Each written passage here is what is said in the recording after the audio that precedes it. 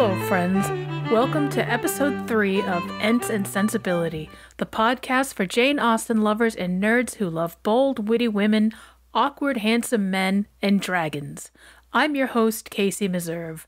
Together, we'll read Austen's published works and discuss the major themes running through each of them. We'll take time to talk about Austen criticism, her earliest fans, her place as an author in the 21st century, and as much nerddom as we can get away with. Today, we'll read Chapter 3 of Sense and Sensibility. But before we get to today's reading, I want to take some time to talk about some of the societies and museums that have grown up around Austen's novels and her life.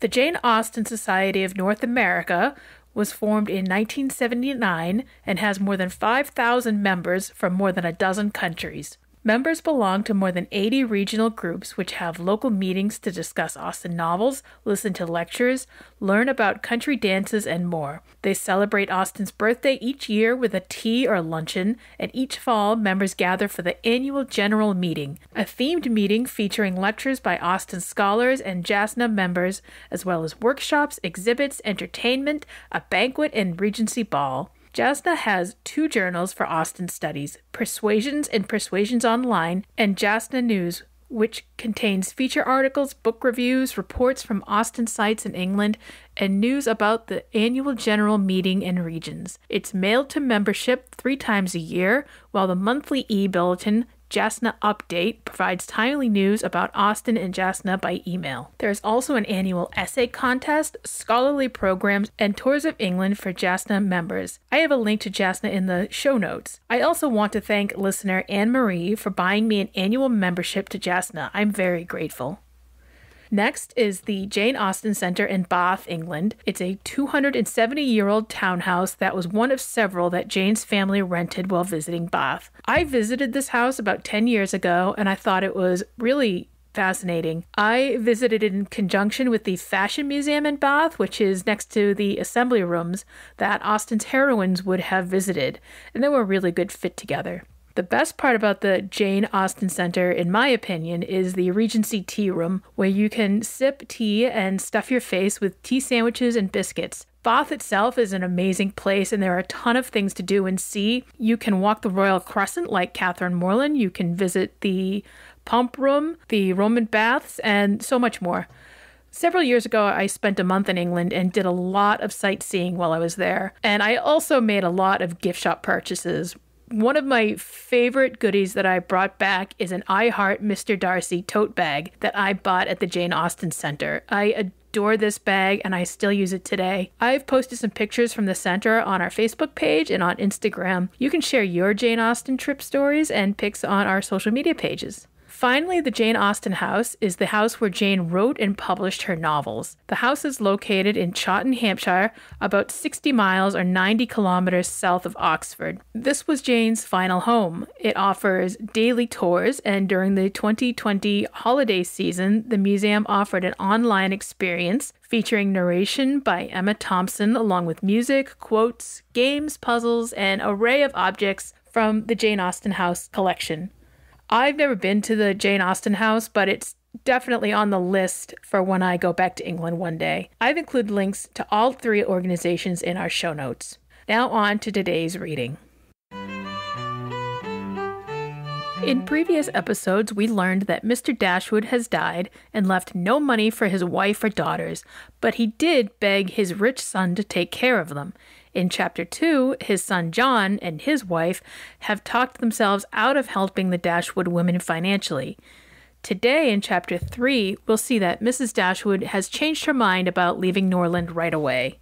Mrs. Dashwood remained at Norland several months, not from any disinclination to move when the sight of every well-known spot ceased to raise the violent emotions which it produced for a while, for when her spirits began to revive, and her mind became capable of some other exertion than that of heightening of its affliction by melancholy remembrances, she was impatient to be gone and indefatigable in her inquiries for a suitable dwelling in the neighbourhood of Norland, for to remove far from that beloved spot was impossible. But she could hear of no situation that at once answered her notions of comfort and ease, and suited the prudence of her eldest daughter, whose steadier judgment rejected several houses as too large for their income, which her mother would have approved. Mrs. Dashwood had been informed by her husband of the solemn promise on the part of his son in their favor, which gave comfort to his last earthly reflections. She doubted the sincerity of this assurance no more than he had doubted it himself, and she thought of it, for her daughter's sake, with satisfaction, though as for herself she was persuaded that a much smaller provision than £7,000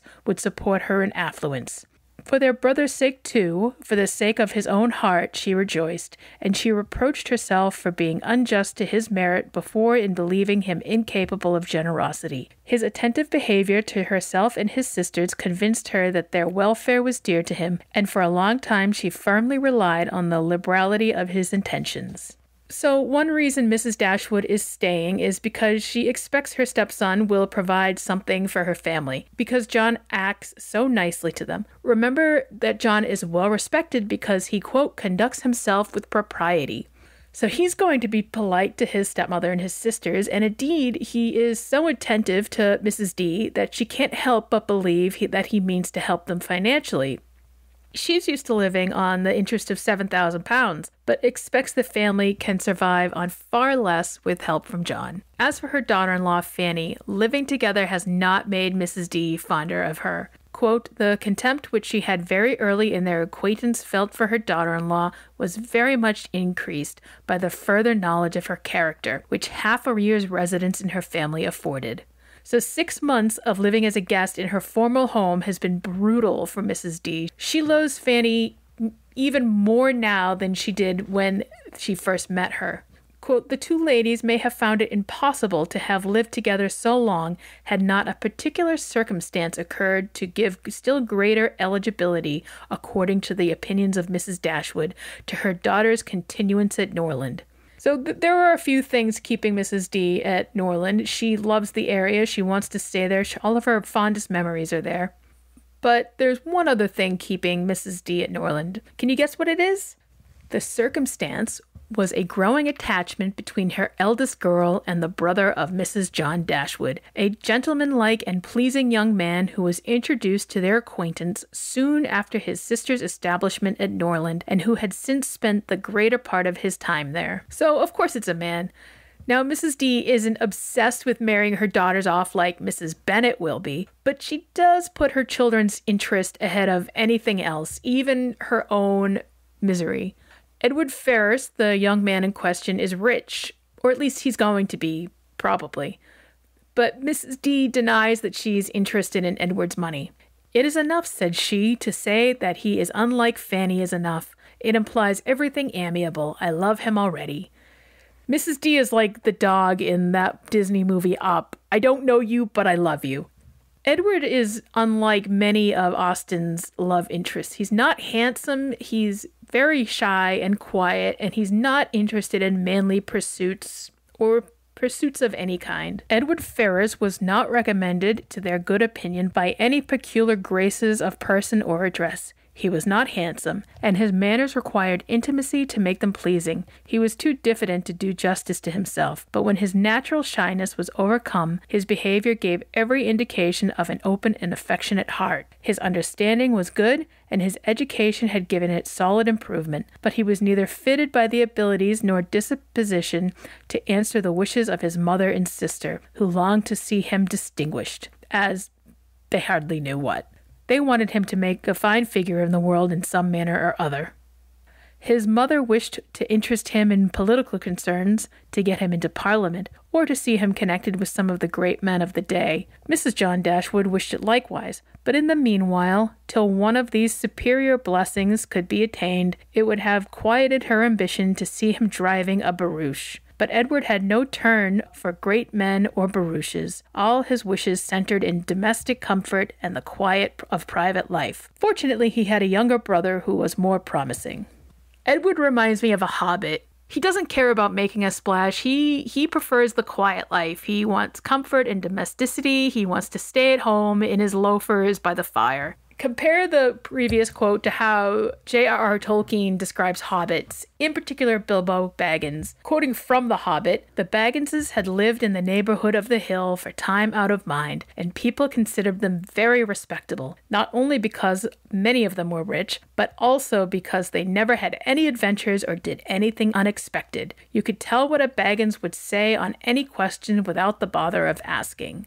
Bilbo, of course, goes on an unexpected journey and says and does a lot of unexpected things. But hobbits in general prefer to stay at home. They like their meals often, their homes full of comfortable things, and their family and friends to be utterly predictable. That's what Edward Ferrars is like. He's a homebody. He has no interest in parliament or public life. He prefers peace and quiet to the bustle of London. He's not particularly charming, but the people who know him like him, or in Mrs. D's case, love him. But he's not what his mother or sister want in a son and brother. Not that they know what they want him to do, but they want him to do something important. At the very least, he could be fashionable and dashing while driving a barouche. And a barouche is, according to Wikipedia, a large, open, four-wheeled carriage drawn by two horses. It was luxurious and fashionable through the 19th century. It was used for display and summer leisure driving and was designed to give a powerful impression of luxury and elegance. It provided seats for 4 passengers, and it had a leather roof that could be raised to give backseat passengers some protection from the weather. But Edward would rather be domestic and probably have second breakfast. At least he has that younger brother who does seem to want to make a splash. Mrs. D was too busy letting her sensibilities run wild with sadness over the loss of her husband, completely understandably, before she even began noticing Elinor's regard for Edward. She had every right to grieve and be in mourning for several more months, but the narrator really states that it's Mrs. D's sensibilities that causes her inattention to her surroundings. The narrator is kind of heartless, I think, here. At least at this point in the story. Anyways, once Mrs. D realizes that Elinor likes him, she immediately adores him, even before she bothers to get to know him. Of course, Elinor tries to restrain her mother's feelings, and at the same time tells the reader that she does like Edward quite a bit, but she restrains herself. Remember, she's got that sense rather than the sensibilities. "I think you will like him," said Elinor, "when you know more of him." "Like him," replied her mother with a smile. "I can feel no sentiment of approbation inferior to love. You may esteem him. I have never yet known what it was to separate esteem and love."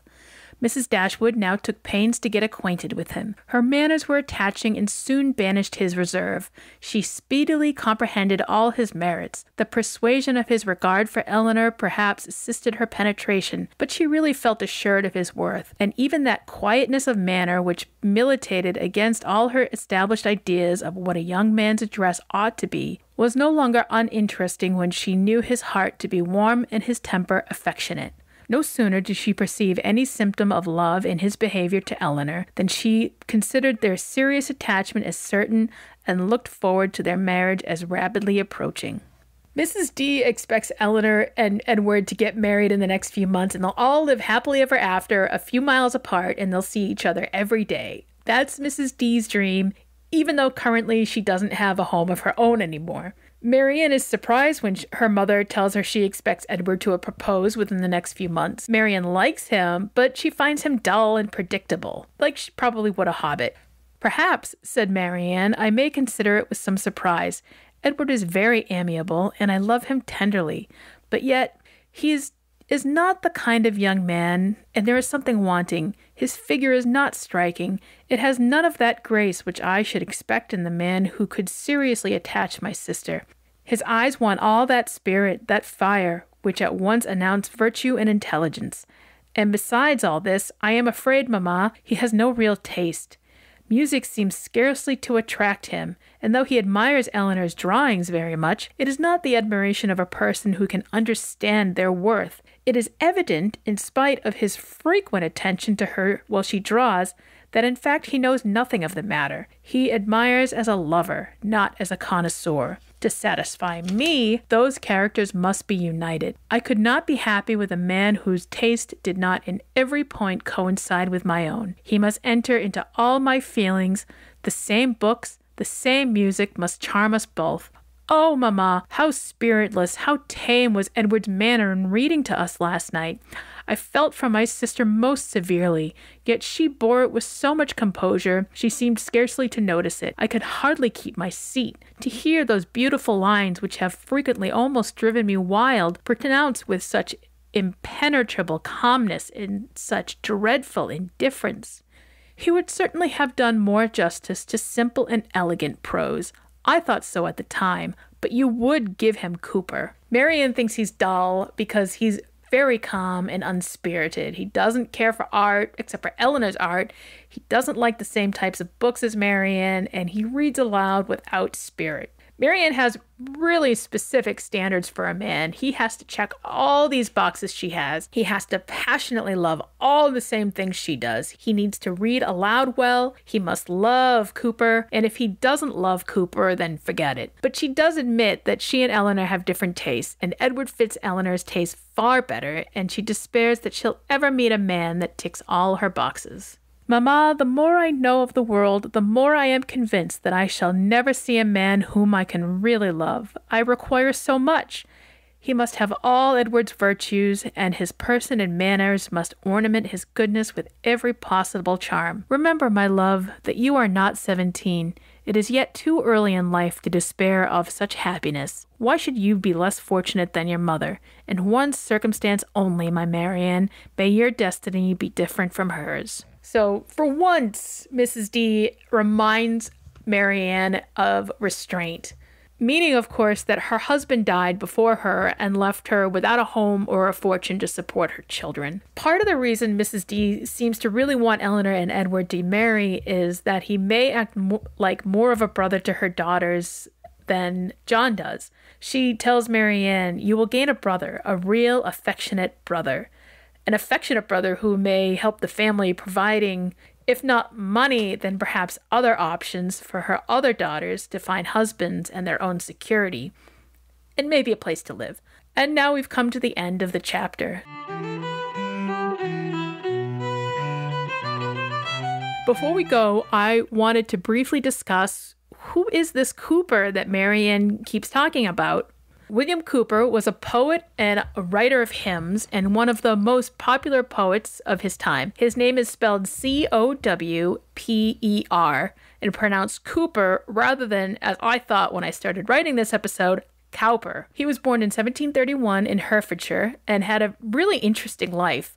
He was institutionalized for his insanity. He became a devout evangelical Christian and an abolitionist. He was good friends with John Newton, the ex-slave trader who wrote Amazing Grace. There's a really good biography of Cooper on poetryfoundation.org, and I've linked that in the show notes. Along with hymns and translating the Iliad and the Odyssey, Cooper wrote dozens of poems, such as Light Shining Out of Darkness and The Negro's Complaint, which was often quoted by Martin Luther King Jr. during the civil rights movement in the U.S. in the 1950s and 60s. Besides his evangelical and anti-slavery poetry, many of Cooper's poems were about everyday life and scenes of the English countryside. These were probably the poems that Marianne made Edward read. According to Lucy Worsley and Jane Austen at Home, Jane's own books included the history of Little Goody Two-Shoes, as well as a French grammar. Probably, like Catherine Morland, she read John Gay's fables, but alongside all this saccharine stuff aimed at kids, Jane had adult tastes. Although there were locks to the bookcase, no one seems to have stopped her from reading books for grown-ups. At a very early age, her family remembered, she was enamored of Gilpin. Her favorite moral writers were Johnson in prose and Cooper in verse. Indeed, the poet William Cowper is quoted more than any other author in her novels and letters. Jane was a big fan of Cooper. She used his poetry to describe characters such as Marianne and Fanny Price in Mansfield Park, but she also refers to his poems in her letters.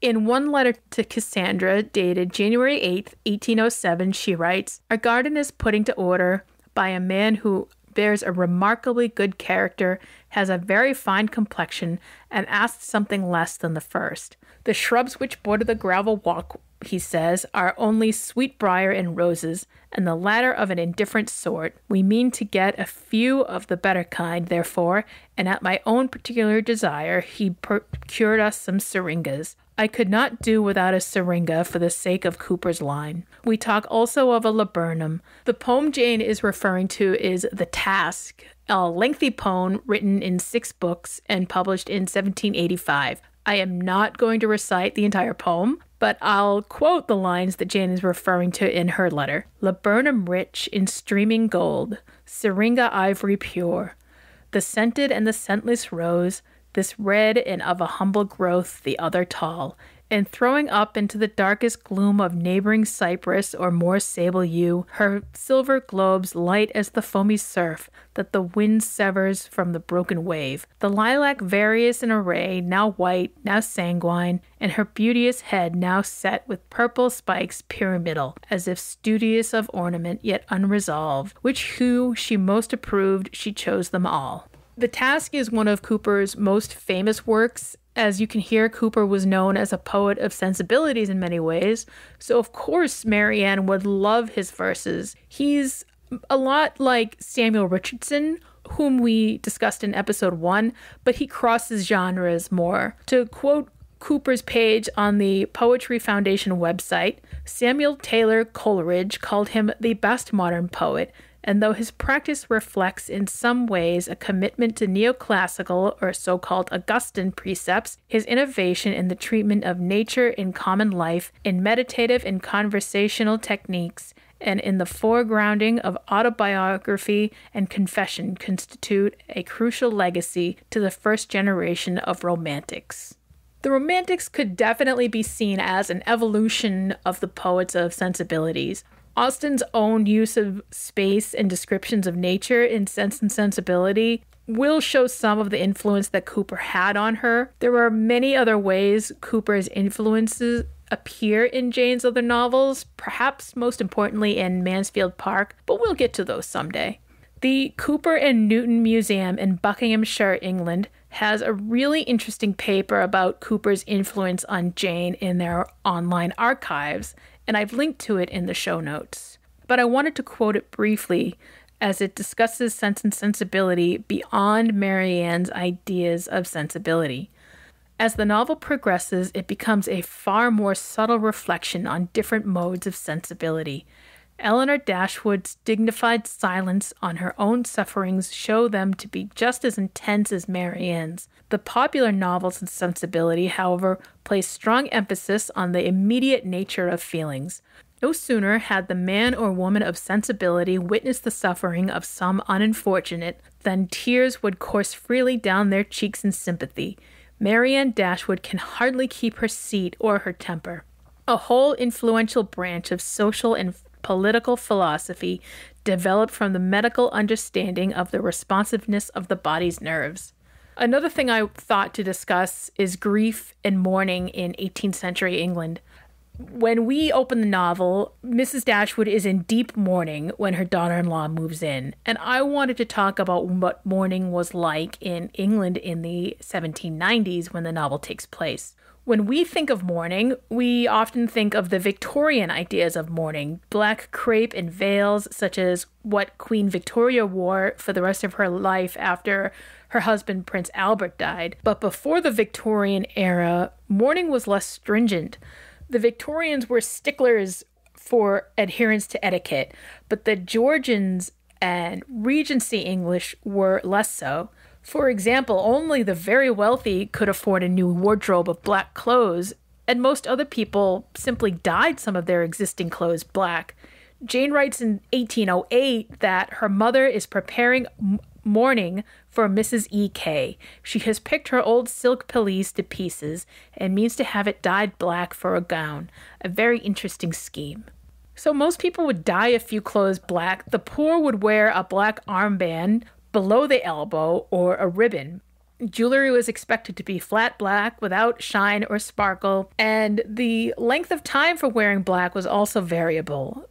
For instance, the widow would be in black for the first 6 months, and then she would be in half mourning, a mixture of black and white or gray and lavender, very subtle, dull colors.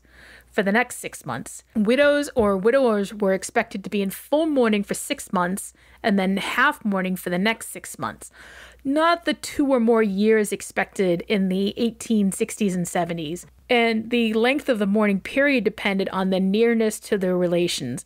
So Elinor, Marianne, and Margaret would have been in mourning for 6 months, as would John. Mrs. Dashwood would have been in mourning for a year and a day. She would have had no social engagements for the first 6 months, and she would slowly re-enter society in the next 6, wearing those muted colors and jewelry that we talked about. Fanny should have been in mourning for 6 months as the daughter-in-law, but how much do you want to bet that she got out of that as quickly as possible?